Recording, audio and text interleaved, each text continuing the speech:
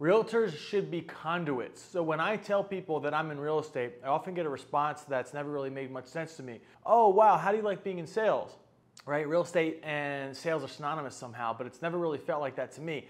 I've always felt more of an advisor, and that's how I treat the profession of brokerage, which is helping people buy, sell, and invest. So we're not really here to help anyone sell anything to anyone. So that's not the job. The house is either going to be the right fit or it's not. And it's certainly not our job to shove something down someone's throat that's not a right fit. Our job is to guide, educate, and advise people through what is oftentimes one of the most daunting experiences and certainly one of the most expensive of their lives. So we are a conduit, if you will, a trafficker of information.